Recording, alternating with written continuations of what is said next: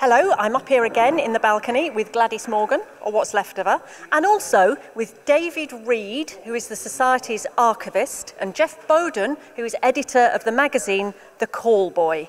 They've been putting together this amazing exhibition of posters and playbills during the course of this week, and you can all come up here during the intervals and have a look at it.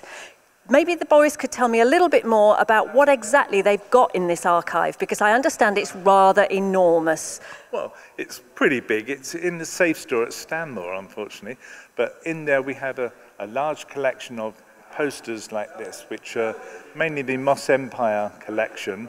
And I suppose we got, throughout all the 50s, which is a weekly show throughout the 50s, we've got like the Nottingham Empire, the Finsbury Park Empire, Glasgow, and various other venues around the country. So quite a few thousand, plus a large collection of programs and handbills, and a lot of the costumes that are up here today, and also a number of personal items like little titches, boots, and G.H. Eliot's top hat, and various items like that.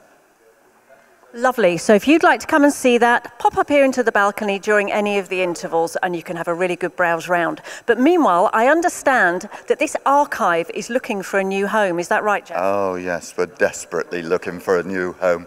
We filled the small room we had at Stanmore, so we've moved to a larger room in the safe store. But really, we're spending so much money on the rental, we would really like our own premises. Okay, so there you have it. If any of you out there just happen to have a spare east wing, or maybe even a west wing, these are your boys. Lovely.